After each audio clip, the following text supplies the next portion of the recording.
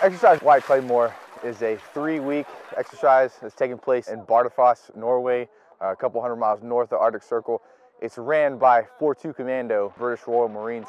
It's a 3-week package that consists of the first week learning how to survive in this environment by learning our own personal kit and our crew serve kit. The second week is focused on mobility, both skis, snowshoes, and any over-the-snow mobility vehicles we have.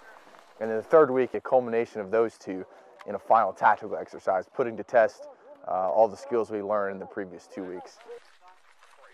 The Marines are tough. A lot of this is new to them, and they figure it out. They keep each other's heads up when it's tough times in the field and they're cold, or they're wet, or they're hungry. They keep each other lifted up. They have continually exhibited the essence of Semper Fidelis.